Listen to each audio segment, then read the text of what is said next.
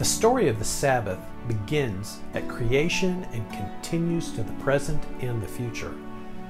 The subject matter is so massive, it would take hundreds of hours to exhaust it. All we could do is relate a small fraction of the interesting stories.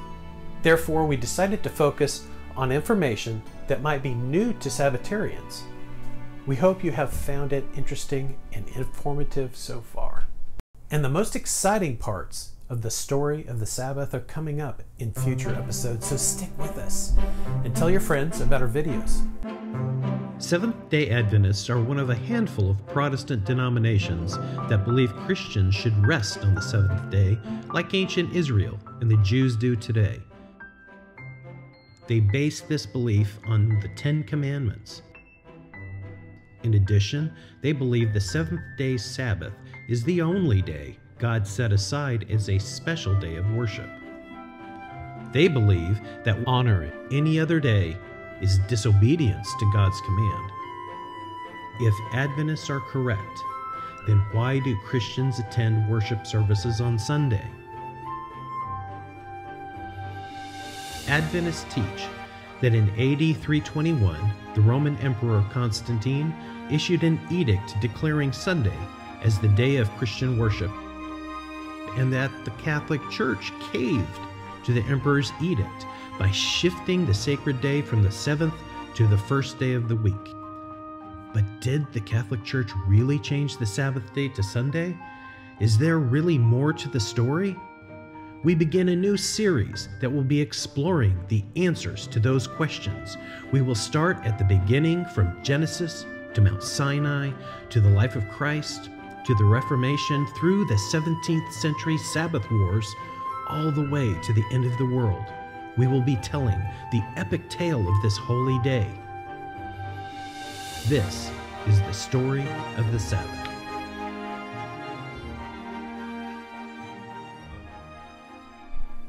In this episode, we will be finishing up the story of the Sabbath before the time of Christ.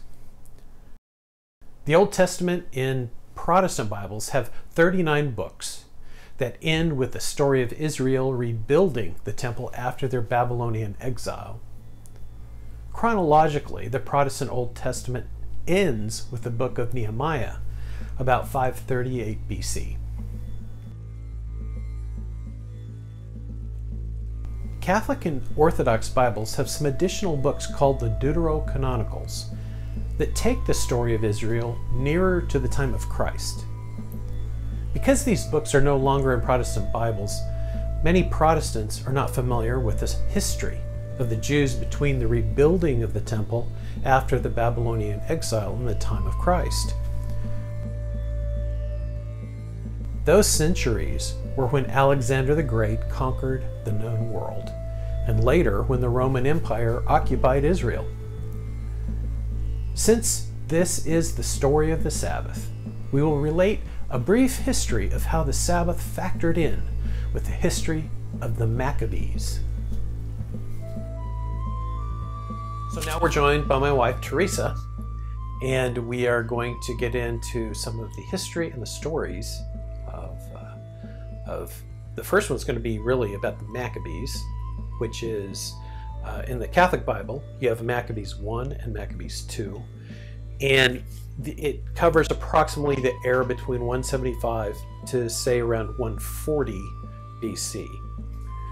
So everybody knows Alexander the Great. Well, this is talking particularly about Antiochus Epiphanes, who kind of even outdid Alexander the Great as far as his brutal ruthlessness. In Maccabees 1, he has taken over and come through Egypt and rolls into Jerusalem to take it. And he does take it.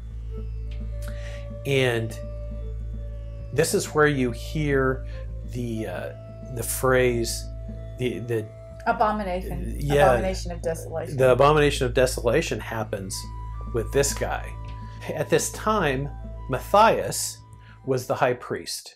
He sees what he does in the temple, and he goes out through the streets and he starts telling everybody, saying, you got to get out of here. Yeah. You must leave the city. This is going to be bad. This is going to be really, really bad. People are going to die. And a lot of people left, and they ran to the hills and caves and wherever they could get out of the city, as Antiochus Epiphanes is just obliterating Jerusalem. Right. Yeah. So Antiochus sends his soldiers out to find these people and kill them. Well, they find out one of the caves around there was a pretty big cave. There was 1,000 Jews that had packed into this cave. Well, they found out and they said, well, why should we even risk our necks? We'll build fires in front and suck all the oxygen out, and smoke will kill them. And they ended up killing over 1,000 Jews in that cave. It was just horrifying. Well, you left out an important detail about what the day was. Yeah. That's okay. Antiochus Epiphanes knew very well what their holy day was the Sabbath. And when he wanted to really smoke them out or make sure he didn't get much pushback with their soldiers, he would send his soldiers out on Sabbath. Right. And the poor Jews would do nothing. They said, well, we can't fight back, and they would just sit there and get slaughtered. Matthias, the high priest, had a son, and his son was named Judas Maccabeus. He heard this. He had a lot of followers himself because, I mean, you know, he's in the family of the high priest. They ran and they left, and he took, they said, somewhere around 6,000 men with him to hide, to get away from there, just so they wouldn't be slaughtered. Well, the one thing, though, that Matthias, as the high priest at that point, told him after he heard the story about the 1,000 people being slaughtered, he said, okay, as high priest, I make this proclamation to you. All Jews are allowed to defend themselves. Yeah, fight back. Yeah. It's the first time even if it's on Sabbath, he said, we shall all be slaughtered. We shall be no more as a people if we continue to not fight back on Sabbath. So he was the very first of the Maccabees that said, hey, you know, just fight back. Right. So this is the very beginning of this whole history during this time of Judas Maccabeus. It sounds almost like Robin Hood or a lot of those stories, except he had, you know, more men. But with this very small band of soldiers, he, battle after battle after battle, would absolutely annihilate vastly larger armies than he. He would pray, and the Lord would bless him, and they would just slaughter the enemy. And the enemy got to be where they were quite scared of Judas because of his fighting ability was just amazing. And there was a second story where in Maccabees 2, it talks about they were coming up to another large battle. He knew that this vast army was coming at them. And it talks about how this vast army, it kind of sounds like a Lord of the Rings, really. He had elephants. He had cavalry. He had all these mighty warriors in this gleaming armor, and it was very, very intimidating. And Judas prayed to the Lord, and he said, no, we can't fight. It's Sabbath. We're not going to fight on the Sabbath day. And there was he was a prophet, Jeremiah. Yeah, Jeremiah is how it's actually spelled in Maccabees. It says Jeremiah, but it's Jeremiah. And wasn't the prophet at that time? I mean, I'm sorry, the high priest at that time, Onias. Yes, I think that. Yeah, high priest Onias came to Judas, and he said, I have had a vision. I have had a dream from the Lord, and he hands Judas a golden sword, and he says, this is from the Lord. He says, and you are to go battle them. So from the Lord, he was told to go battle on Sabbath. It was a big deal, and they just slaughtered the other army. It was They're actually kind of wonderful, great stories to hear. You kind of see where Tolkien got a lot of his material from. Yeah.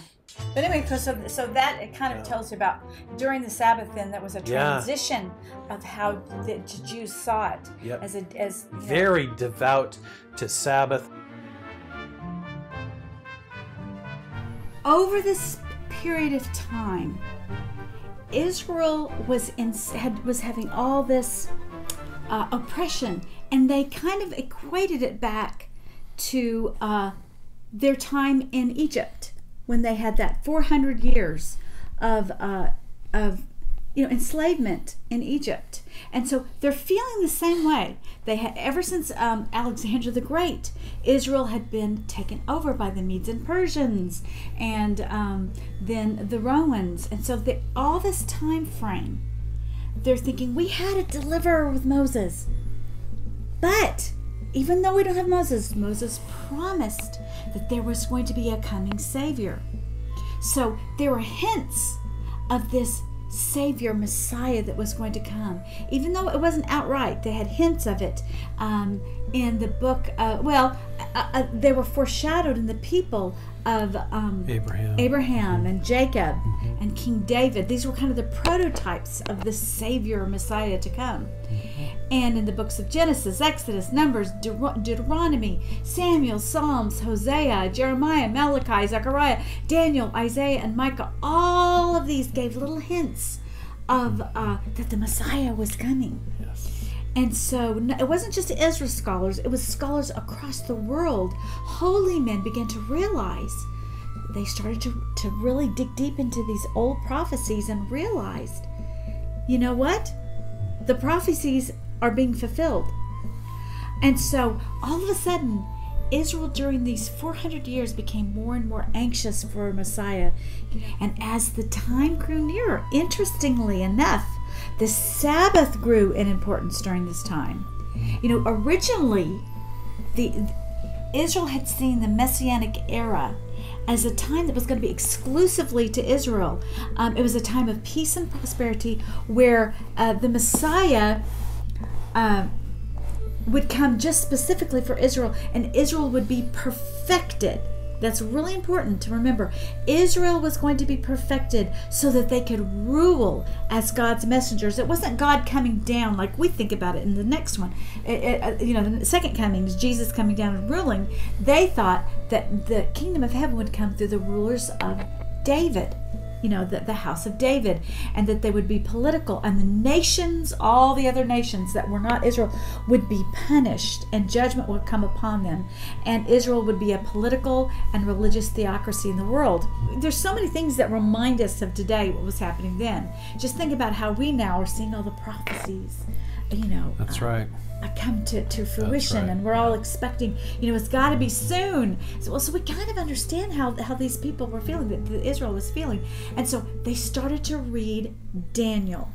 Daniel was the very last prophet of Israel. And so his writings were being studied by everyone.